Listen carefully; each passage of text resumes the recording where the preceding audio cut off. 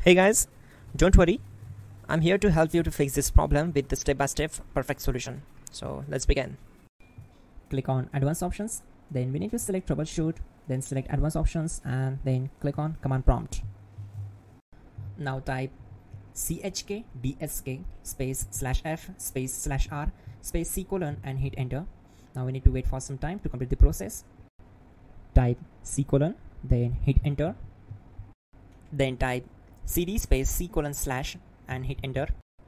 Now execute this command. Type cd Windows and simply hit enter. Now type cd system32 and hit enter. Type in cd config and simply hit enter to execute the command. Then type md backup and hit enter. Now execute this command. Type copy *** backup and simply hit enter. Now type md backup1 and hit enter. Once we are here, we need to execute this command. Type copy *** backup1 and then press enter from your keyboard to execute this command. Type in cd regback and hit enter to execute the command. Now type dir and then simply hit enter to execute the command. Now type copy *** and hit enter. Then type all and hit enter to execute the command.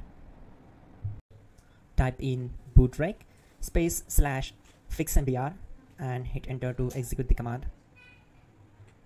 Now execute this command. Type in bootrec /fixboot and hit enter. Type cd C: / and hit enter. Now execute this command. Type cd Windows /system32 /config /regback, then simply hit enter to execute this command. Type bcd edit /export C: / bcd backup and simply hit enter to execute this command. Now execute this command. Type cd C: / and hit enter. Now execute this command. Type md boot and simply hit enter to execute this command. Type cd boot and simply hit enter. Now type md bcd and simply hit enter. Type cd C: / and hit enter. Type attrib C:/boot /bcd -h-r-s and hit enter. Now type ren C:\boot /bcd bcd.old, then simply hit enter to execute this command.